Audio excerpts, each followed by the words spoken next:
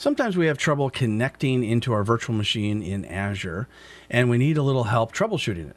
So Microsoft has created this connection troubleshooting option. So when you're in the properties of your virtual machine, go all the way to the bottom left and click on Connection Troubleshoot. And what this does is it tries to pass traffic from the outside into your virtual machine using any one of the port services that you see here. So for instance, there's SSH, there's remote desktop, there's LDAP, all these different types of services. So you just try to choose which service you want to get in and test the connection. So I'm going to test RDP, and I know RDP works, and I'm going to see that the port is 3389. If you've created a custom port for this, such as 3390, you could change it at this point, but I'm just going to leave it at 3389. And now we're checking connectivity, and the protocol is TCP. And we can see that our test was successful. Let's try a different port that we know is closed and test that connection.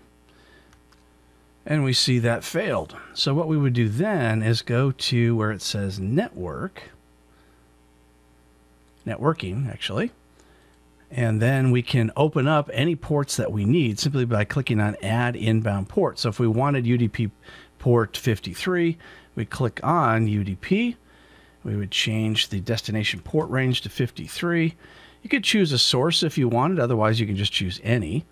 Leave the source port ranges just the way it is. You don't need to change that. You just need to put in the destination port.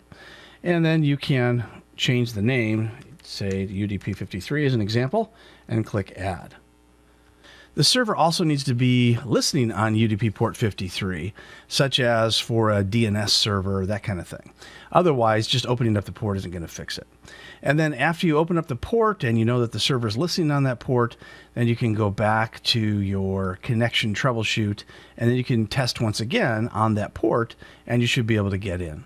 So that's how you use the connection troubleshooting tool in Microsoft Azure.